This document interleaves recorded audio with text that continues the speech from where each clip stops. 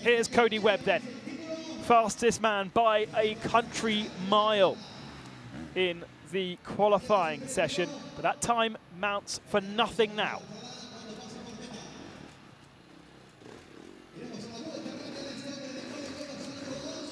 Much more momentum carried under the start arch then.